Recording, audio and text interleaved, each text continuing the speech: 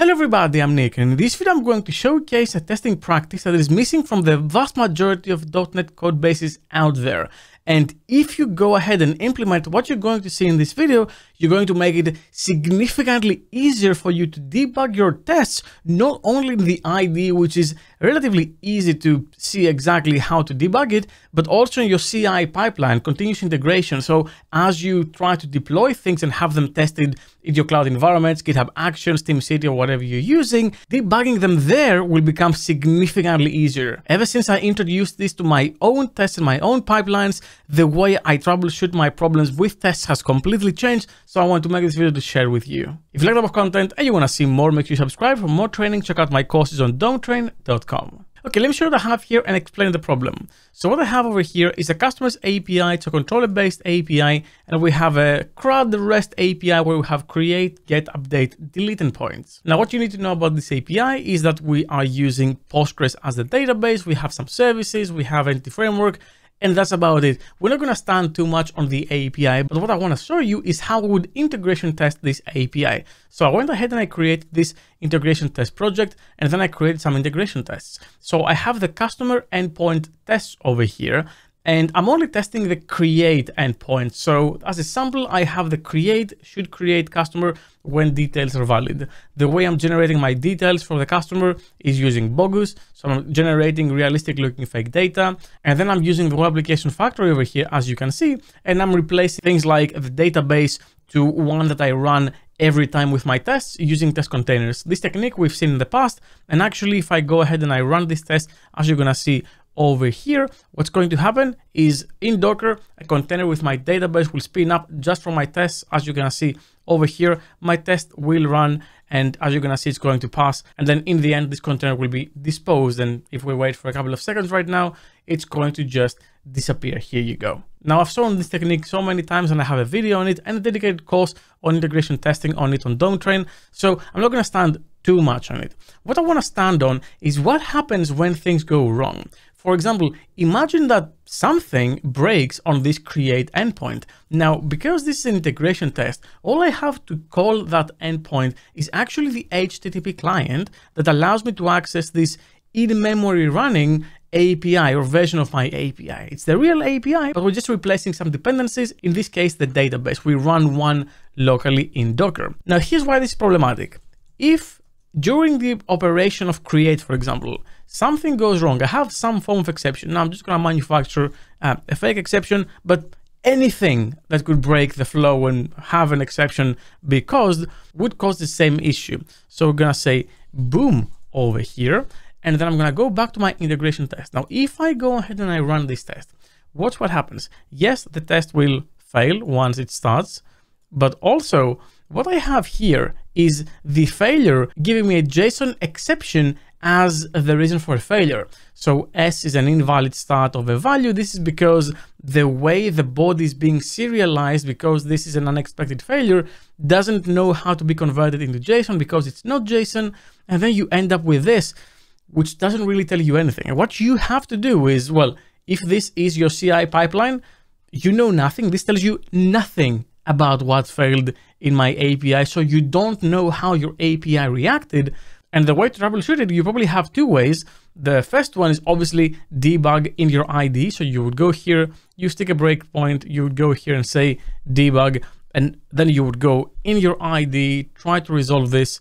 You would say, okay, what is going on? Database is running. We hit the endpoint, step over this. And as you're going to see, I will check exactly what exception was thrown, and I'll be able to take it from there and troubleshoot it. The alternative is that because this is a real API, what's going on is any login provider you have in your API will be used. So if you use something like Logly or Datadog or any provider, Elasticsearch or whatever, those logs will be sent to the provider. And what you have to do is try to use those logs to debug exactly what happened to your test, which is very, very tedious and hard if your application is running on a CI environment.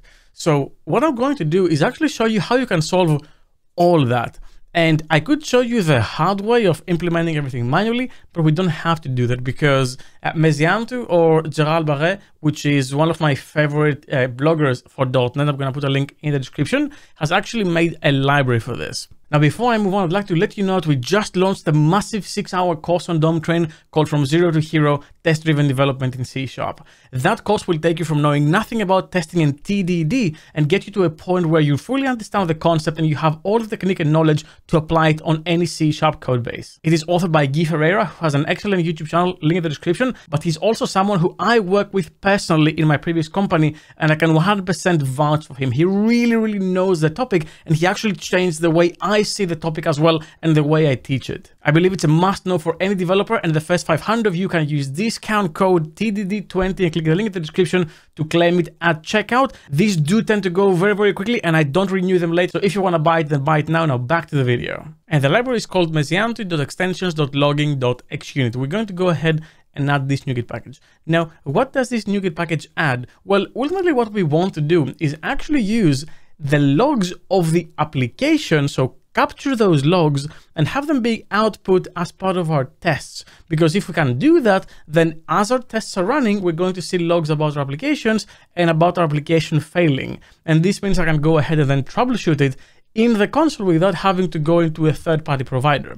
So let me show you what we can do. Now, as part of my web application factory implementation, I can go here and say builder.configure logging, and this gives me access to the login configuration. Now, what I like to do in my integration tests, because if you are not doing this for your integration tests, you're basically wasting money because you're pushing logs you don't need into a cluster that doesn't need to store them in any way. So what I want to do first is say clear providers. So clear all the providers configured in my application for my tests. This then allows me to go in and say services.add singleton and add an iLogger provider. And the provider I want to add is a new XUnit logger provider, which is coming from that library we just added. And what we need to pass in here is the iTest output helper, which I can get by injecting it into my test class. So I'm going to say private read-only iTest output helper. I'm going to give it a name and then inject it through the constructor, which is, as you can see over here. Then take that, plug it in here, and then what that's going to do is remove all the loggers from the application and then pipe them all into our service. So if I do that for our test now, and I go ahead and I say run, as the test is running, and as you're gonna see in my screen, we're gonna start writing that output in the console. So the test still failed, we still failed with a JSON exception or whatever. But now if I scroll all the way down, what you're going to see is that, for example, migrations executed as part of my application starting, and then we can see exactly what happened. We had an exception, boom, on the controller level over here. And that allows me to go ahead and see that, oh yeah, something happened here and I know exactly what happened as part of the log of my test. So I don't have to go in any other platform or anything. Everything is here, and that's so valuable. It actually gives you the full stack trace and exactly what happened.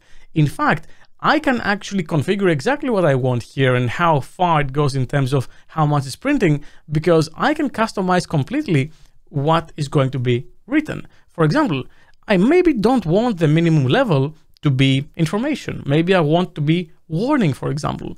Well, I can do that. Then I can go ahead and say, hey, run this. And then I'm going to get the exception and everything associated with that exception. You can go even further. You can do something like add filter, and you can say, you know what, just pipe through everything. And you can go as low as debug if you need to, or even trace, which isn't recommended because trace will actually write some confidential things down there as well. So I don't recommend trace, but maybe debug should be enough if you really need to. However, keep in mind that this will slow down your execution of the tests, because writing to the console will have an impact in performance because it's an IO operation. It's not going to be that bad, and integration tests in general are a bit slower than, you know, unit tests, but this can really help you debug your applications. And if I go ahead and I run this once again with everything configured to be filtered and written, then as you're going to see, I'm not going to get just the warning, but I'm also going to get things like